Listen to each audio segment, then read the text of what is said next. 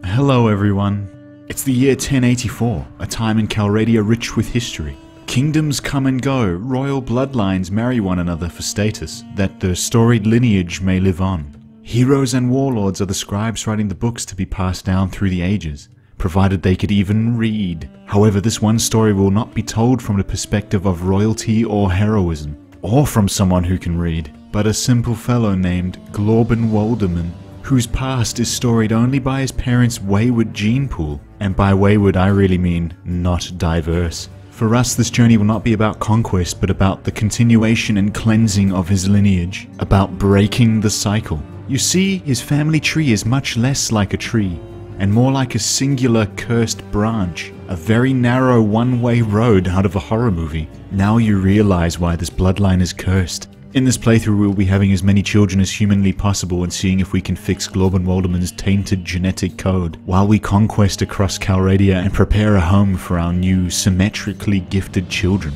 Oh, we're also playing on Bannerlord difficulty so as to better simulate Glorb's hardships socially, by being curb-stomped constantly. Now that we have come of age, we are going to go out into the world and take a wife. We and our brother, Nozhon, who is this monstrosity right here. We have trained our whole lives for this moment. I wish you wouldn't look at me like this. In order to take a wife and break the cycle, we need to have strong seed. And the only way to have strong seed is to have strong balls. You see, much like how a spider's web scaled up to our size is as strong as titanium, Glorbenwaldoman and his brother's balls need to be solid as steel. A simple traditional family greeting assures us that Nozhon is not an imposter. A big right hook straight to the family jewels. Yes, this man is indeed our brother. Well done, brother. His smile says more than words. He gives us a job to do. We are to find and rescue our younger siblings, Fodor and Elishka. But this quest will be secondary to getting our man some poontang. After all, Nozhon knows better than to make us work like this. We have to get the nookie, brother. We have to get the nookie. Our journey will be long and difficult. We must become more powerful if we are to make our way through these treacherous lands. This means we will have to train not just our sack, but with weapons on our back. I grab the bow. We will need range to overwhelm our enemies. After all, we are but a tender 4'9". The first thing we do is fire at our brother's balls. His balls are truly magnificent. The arrow dings right off. I hope I have prepared my balls thusly, or our journey is sure to fail. We make quick work of the target practice. We're a natural with the bow. You don't have eyes this big and a head this round without being a proper Hawkeye type Marvel superhero. We are done. We return to brother, boot him in the nuts. But they remain suitably uncracked. He is just delighted to see me. Yes, brother. We are ready, brother. We do some training with the crossbow. Our aim is immaculate. And then we move on to the melee weapons. There was only one lesson father taught us before he passed, and that was to kick nuts during a skirmish. It's foolproof, son, he said. And I agree, but sometimes we like to whack head and also stab nuts. This man is weak, and has a weak sack. And the next trainer is weak too. We spank him and his disappointed uncle steps up. Intimidated by a man probably 2 feet taller than us, we kick him in the nuts preemptively. It works all the time, most of the time. This man is strong where it counts. I fear him deeply. Nozhon lets us know we are low on food and require a stock up before we leave, so we head to town and ask for directions. A guy lets us know where to find our kidnapped siblings and how to purchase food. Human transactions are a mystery to Glorbenwaldoman, and this man is looking at us funny. We whack him in the soft bits, but he is far too powerful. We then whack a small child. Our pathetic fist merely glances off. Our brother looks at us, horrified by our behavior. The journey has only just begun, and this is how we behave. But brother, please. I just need to procreate. Please comment. You will procreate one day, honey. You just have to stop hitting little children in the village. Comment this for Nozhon. He knows Glorbenwaldoman is totally unhinged. Keep it together, Glorben. Keep it together. We purchase our goods and some troops to take our siblings back from the bandits. Headman Valaus, who is now fearful of us and our traditional family greeting, begs us to handle some bandits.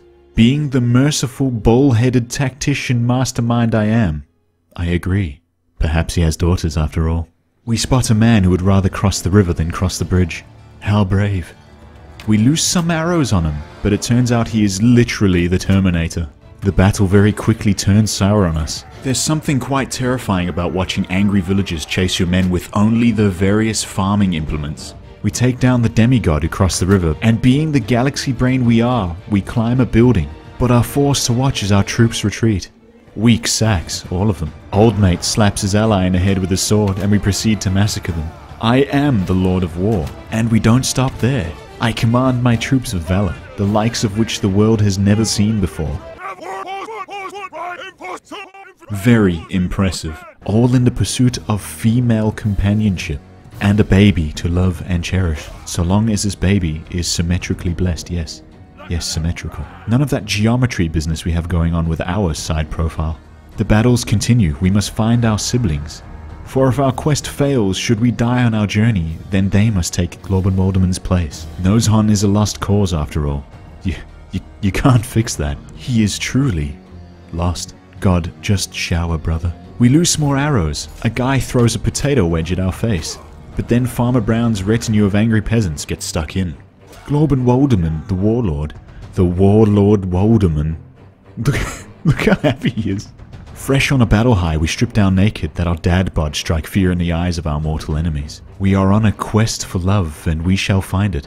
You cannot stop me. We find a log. It says it's a chair, but I can't sit on it. It turns out we can be stopped after all. We are totally demoralized. Bannerlord works in mysterious ways. Enraged that we cannot sit, we make quick work of the bandits. Their target practice, really. For though our ego is mortally wounded by the log we couldn't sit on, we march onward.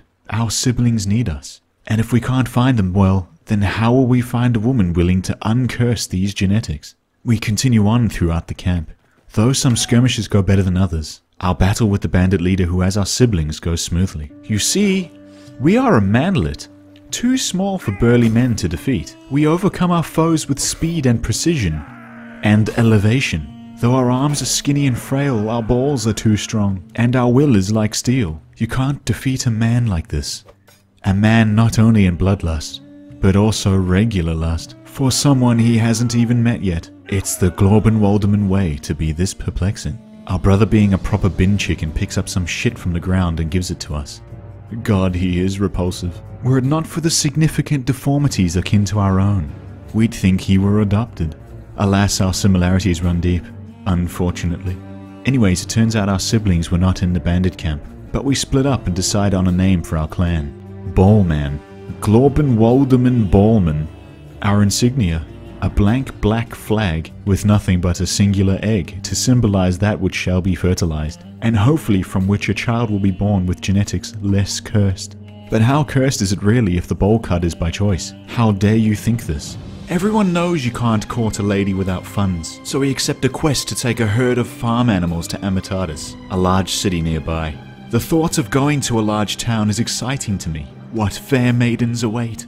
Before we leave though, we remove all of our clothing and put on a hood. If women are going to swoon for anything, it's going to be our dad bod. And we have to hide our face, because it's very similar to Nozhon's, and Nozhon is disgusting. We're attacked by bandits on the road. This is fine after all.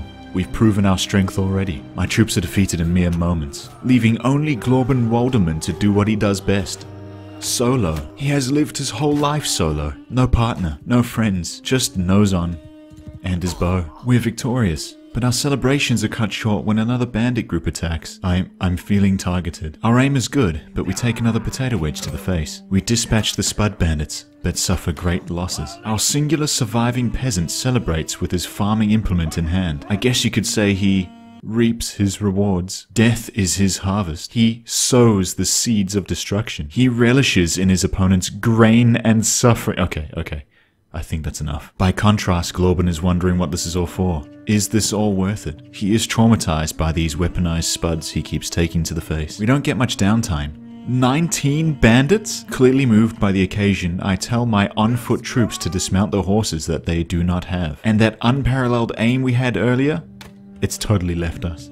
As the bandits club us to death, I conclude that the many past victories we had against the bandits have made us soft. But we are too slippery for them, and we beeline it to Amitatis. Obviously all of our farm animals are taken, but we manage to stumble our scantily clad body through to the tavern, and see the very first potential partner in the game so far. Yes, milady, a plate of olives, please. Let me just check.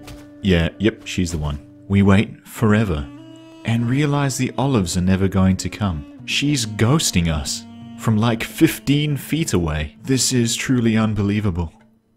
Is it my body?